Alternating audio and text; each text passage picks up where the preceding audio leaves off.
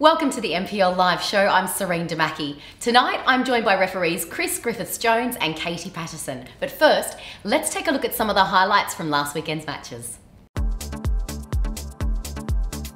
Round 18 began at Seymour Shore Saturday as the Sharks welcomed Bonnyrigg White Eagles. The welcome was a little too warm, however, with the White Eagles scoring first through Zach McKenzie. Eventual 2-0 winners, the White Eagles are definitely looking like the bogeyman team heading into these all-important final rounds. Fresh from winning the Waratah Cup the week prior, Hakoah Sydney City East were full of confidence heading into the home clash between the Wollongong Wolves.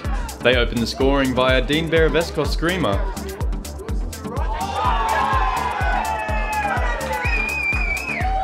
But couldn't hold on thanks mainly to a brace by Peter Simonoski.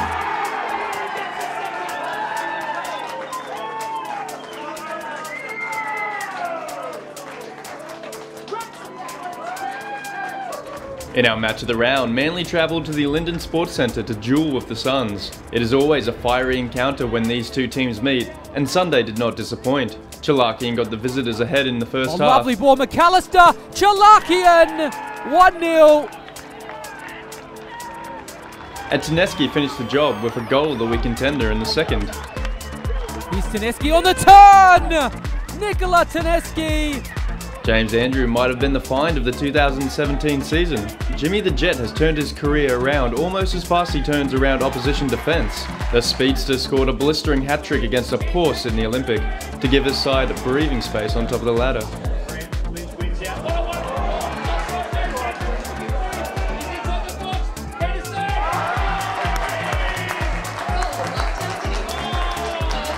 You know who was at it again on Sunday at Sydney United Sports Centre, Paddy Nikas nailing his second halfway goal for the season.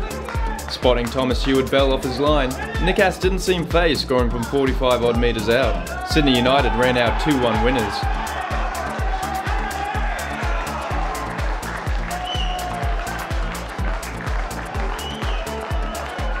Rounding out the weekend matches, Parramatta felt the full frustration of Apia's Waratah Cup loss. The Tigers showed no mercy, piling on 4 goals, and Parramatta letting in 2 own goals themselves. Apia sending an intimidating reminder to the rest of the competition that they've not lost any competitive edge. A quick look at the table now, and leading into the final 4 rounds, we see Blacktown City with one hand on the premiership, with Apia below them by 6 points. Only 6 points separates 3rd and 7th, with the Wolves gaining. It will be an interesting battle for the top 5, and you don't want to miss a minute. That was the round that was. See you next time. First come off the rank, how did you both come about being referees and why? Started when I was 14, was already playing at the time, and just decided to start for pocket money and really enjoyed it and kept doing it. Pocket money to start? Yep. Really? Yeah. And why'd you keep at it? Other than just enjoying it, was there any other why behind it? Just love football, and I guess when I stopped playing, I still wanted to be involved in the game and really enjoyed the challenge of refereeing, so yeah, kept at it. Yeah. What about you, Chris? I started by default, really. So I was playing first grade cricket for Parramatta. Wanted to continue that, thought I'd probably make a high level at some point, but that didn't eventuate. But I was playing for Apia, Leichhardt, and wanted to sort of not get injured for cricket, so I decided to start refereeing. Ah, so injury was a bit of a driver and accidental, it sounds, Yeah. by default component. Yeah. Oh, good one. So what are your what's your most memorable match that you've officiated? It'll have to be, I suppose, the Melbourne Derby semi-final I did a couple of years ago at Etihad Stadium. Big match, big crowd, high importance. The game went well, which is always good for a referee. There was no dramas or controversy, so that's probably the biggest game I've done. And what about you, Katie? Probably my FA Cup game, round of 16 in 2015, with Melbourne Victory. Big game for me. There's a lot of hype and anticipation, but yeah, it was a fantastic experience, so I'll never forget. Oh, good one. Good one. Chris, you're Football New South Wales referee manager, leading Hyundai A-League and PS4 NPL New South Wales men's referee. as well as officiating a number of big A-League games. What do you think are key attributes to being a top referee? I'd have to say there's probably three things. One, the fitness to get in the good positions, anticipation of play to be closer to play, and then also when you've made those decisions, communication to the players. I think that's pretty important to be able to at least talk to them, answer their questions, not necessarily convince them of the right decision, but to at least give them some sort of understanding of what we're looking at when we're making decisions. So how are referees assessed? So we're assessed pretty heavily, especially on the A-League. So there'll be a match day assessor at the game, analysing every decision, every movement that you make on the field. At the same time, then there's another assessor watching on TV, just in case the match day assessor misses it. Obviously the fans, the coaches and whoever else wants to give their jibe to us as well. But similar sort of thing with the Premier League. So we'll have a match day assessor on the majority of the games, and then also we get the video review, analyse the key match decisions. Do we get them right? Do we get them wrong? What can we do better? Well, on players giving their all and assessing, let's take a look at goal of the week. What do you reckon? Sounds good. Here's goal of the week for round 18.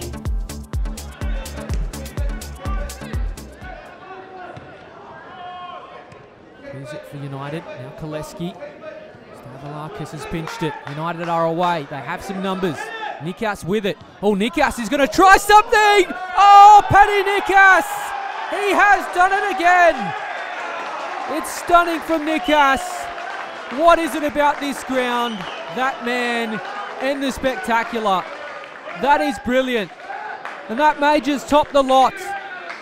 He sized it up from just inside Sydney FC's half, and Huard Bell, he can only watch on, take a ticket, grab your seat and applaud.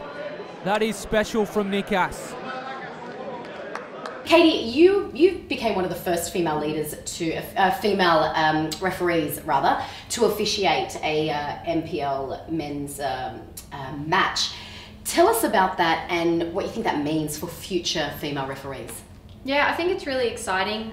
For a long period there, I think there's been a separation between men's and women's football for varying reasons.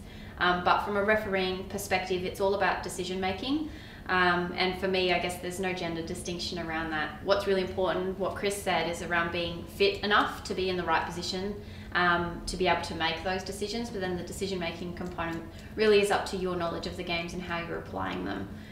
So for me, it's a really exciting, I guess, point in time where we're starting to see those opportunities be made to both males and females. And it's really great in terms of development, just for me as a referee and for women that are refereeing. Men's and women's football are two completely different games, and you learn so much from refereeing both versions of the game. So it's been really great that opportunity has been allowed. What have you learned?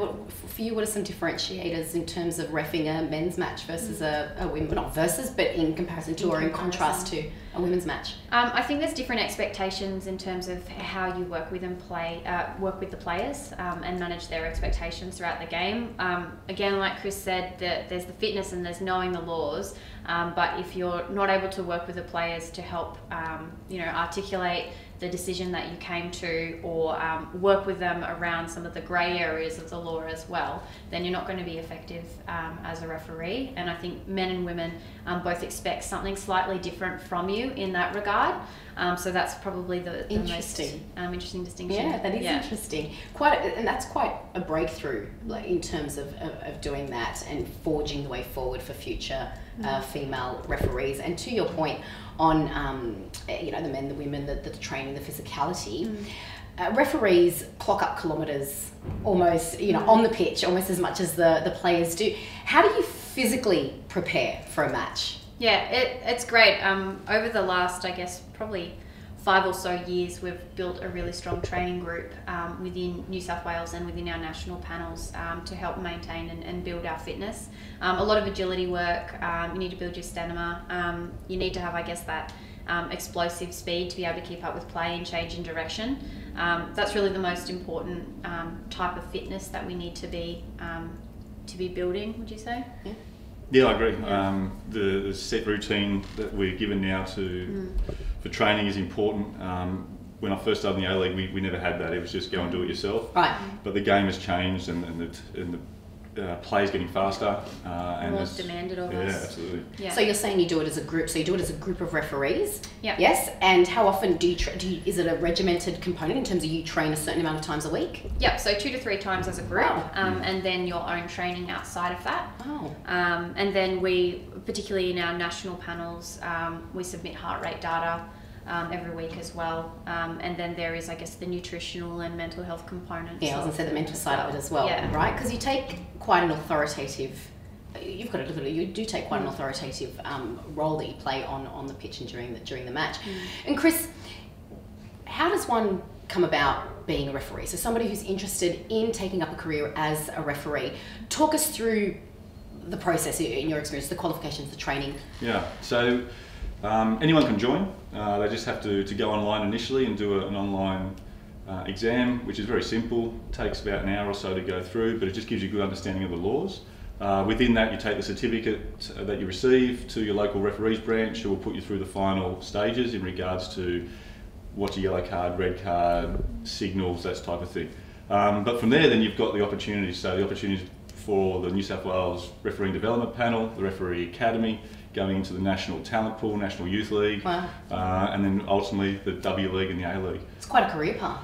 Absolutely, Yeah. and it's a full-time It's a full-time gig. Yeah. Is there an age? Is there a minimum age for which you can start? Yeah, 13. Really? We like to be, really? 13? Yeah. Okay, that's pretty, well, it's not, I mean, it's young, but not youngish. That's great. What an early way to start, and you can go, because that sounds like quite an extensive career path in which you can actually pursue. So there are really wonderful development opportunities in that respect. And Katie, you're also part of the Westfield W League referee panel. Do you think playing football is integral to the role of a referee? Excuse me. I don't think it's critical, but I think it is extremely beneficial. In particular, just being able to understand the game in a practical sense, understand and be able to read play and see how play is going to move and be able to anticipate the way that the ball is likely to move across the field, and then obviously make decisions in terms of how you're going to get yourself in the best position to be able to see that play. I think it's more difficult to do if you haven't been actively involved in football in a playing sense, but not impossible. So yeah, I think it's appropriate. It's for an both advantage. sides. It's Yeah, an it's an advantage, advantage. but not Yeah, and what you said, anyone, Chris, you're mentioning, anyone can actually apply or go through the process. Yeah. Are there particular professions or people from a particular field that you find coming in? So because it is an authoritative role, so I don't know, policemen or teachers or firemen, somebody that's already in a role of authority? Yeah, so it depends. So teachers think they make the best referees, Right. But then coming from a business background, I think that selling gives you better skill set, but I think that's debatable. Right. On what happens. I think ultimately it comes down to the personality of the individual referee, how they can conduct themselves on the field, how can they get their message across, and so on. So I don't necessarily think there's one skill level that will determine that you're going to be the best. I think it's just a mixture of a whole bunch of things. Yeah. Well, interestingly, that's a great segue because I was hoping for your help. I'd like to take this opportunity to debunk a few myths, I suppose, refereeing myths. You were saying, teachers, for instance, or maybe no, but not necessarily, and it depends. So if we can keep on that, can you help me out with a few? What do you reckon? All right. Myth number 1. You cop more abuse at a professional game than reffing a local park. No. I reckon more abuse at a local park. Well, maybe, because the difference is online. On an A-League game, you can't hear the fans, they're just a murmur. But when you're refereeing at a local game, where I'm from Granville, and you've got 6 people and the dog there, then you'll hear those 6 people yelling. So it becomes a little bit more personal, I suppose. You can't mute. You You can't mute it. No. Right. Yeah. And they're very And close to the Okay. field. And I think, you definitely hear a lot more that's happening. But I guess at a professional level, there is a lot more replays that are occurring of your game as well. Okay. And then you get, obviously, the online feedback. Sure. So you're not hearing that during the game, but you definitely cop more abuse after the game through other channels. All right, on to myth number 2. All referees wanted to play football but weren't good enough. Harsh. That's so harsh. Not true. False. Well, I guess in some ways it's probably true, because if we're good enough, we'll be playing football. Interesting. The reality is that we weren't, but we were good at something else. So for me, I look at refereeing as an opportunity of going out to an A-League field, which I would never have had that experience or been able to do. So in some ways, maybe that's true, but ultimately you look at the amount of players that make the top level, and there's very few. So I reckon that it was probably some referees were probably a lot better than the players that want to give us a bit of stick. So you say there's a bit of truth in that. Potentially. And the final one, referees can't support a team. Yeah, well, I don't support a team. Right. I do You don't? lower leagues of English football, which is Gillingham in League One. But when it comes to the A-League, Why? no, because that's where my dad was born. Yeah. Okay.